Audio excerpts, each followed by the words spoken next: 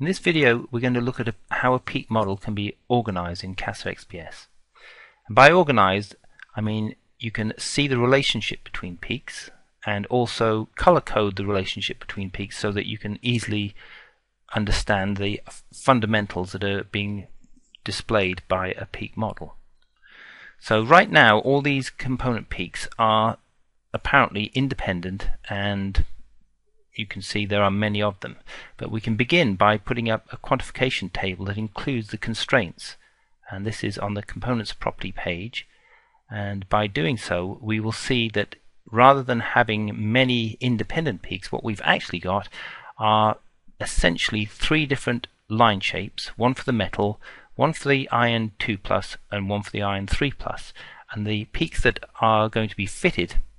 in essence are going to be the iron, the peak that's in column B on the components property page, and the peak that's in column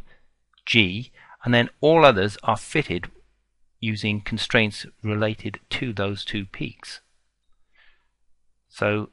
that's the first thing to see, is that this is not a massive optimization problem to perform, and further we can use the color coding based on the component indices in order to actually visually see the relationship and also produce the envelope that comes from these relationships. So now we can see the 3+ and the 2+ envelopes clearly as units rather than as separate peaks.